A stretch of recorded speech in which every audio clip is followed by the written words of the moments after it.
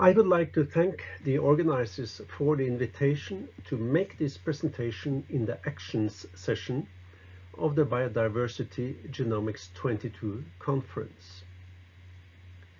Our perspective is from a tiny nation located in the middle of the North Atlantic, some hundreds of kilometers away from the nearest major landmasses. The Faroe Islands have presently a little more than 50,000 inhabitants. Our perspective is also a personal perspective from the two present authors, as there is no national or institutional policies that put genomics into the context of biodiversity or vice versa. The Faroe Islands are formally associated with the Kingdom of Denmark, but are, in contrast to Denmark, not a member of EU. The main national income comes from the blue part of this map, the ocean, partly catching wild fish, but salmon farming has become very important during the last decades and is still growing. From the big blue part and the small green part of this Faroese map, we can extract two biodiversity and conservation topics where genomics have its applications. The first is a question which people not necessarily think of as connected to biodiversity and conservation genomics, but for us it goes to its core. It is about sustainability in fisheries. Historically, we know of a number of fish stocks that experienced seemingly sudden collapses, where there have been large catches a few years before. Here exemplified with cod from Newfoundland and the Grand Banks, collapsing around 1990, and the Norwegian spring spawning herring collapsing around 1970. Taking care of subpopulations and genomic diversity is to the advantage for the stocks, for the ecology, for the sustainability of the fisheries, and for the economic stability of the nations.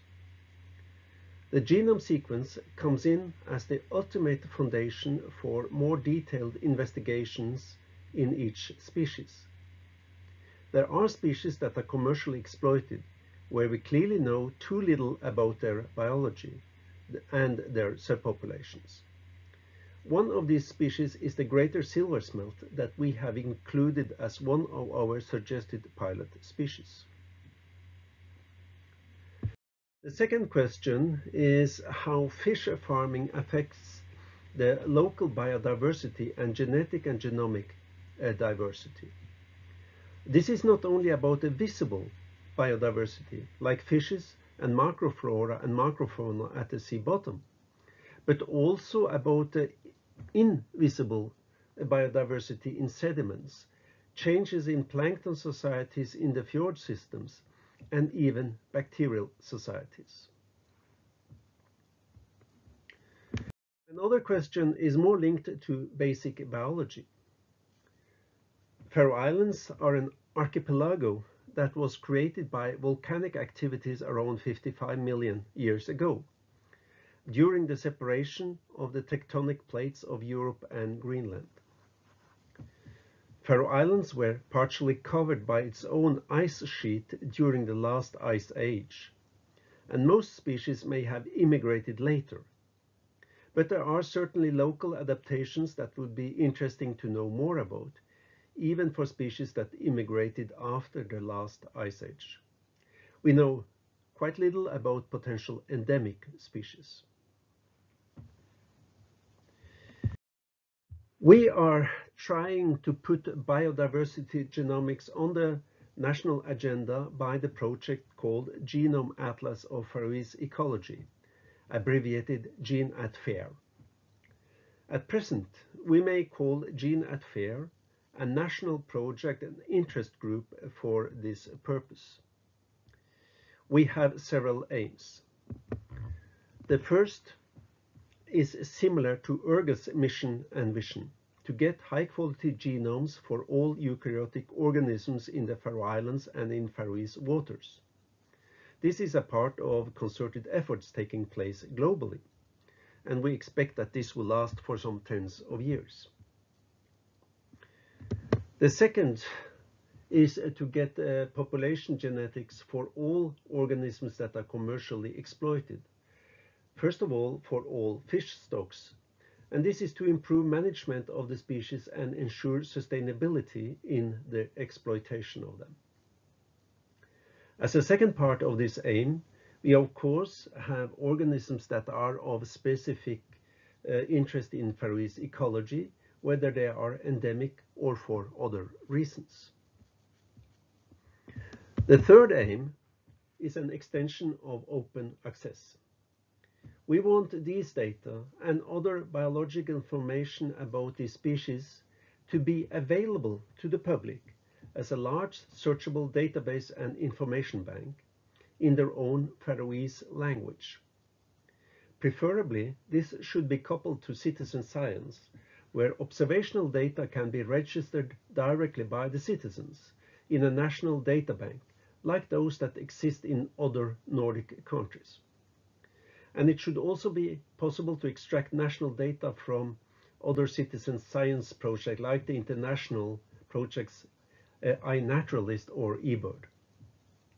This will help us to get a much better and more detailed overview of distribution, population dynamics, seasonal changes, etc. for a lot of species. This may also, hopefully, promote the public interest in biodiversity and conservation. Shortly, at the end, the future directions of our work. They will be characterized by the key terms national information and international collaboration. In our experience, the simplest part of this is international collaboration. So I will here focus on the national information, something that is strongly needed. At the present, the GeneAt Fair interest group has been able to connect to a few persons in some other key institutions. We do not yet have members from all Faroese key institutions, but we are working on it. Our hope is that all key institutions will become institutional members of the project. And with a common voice from all institutions, it would perhaps be possible to promote GeneAt Fair to become a more integrated part of the institutional policies. In the meantime, we must rely on external funding, which is, as you know, not necessarily easy to get. By this, I will say thank you for your attention.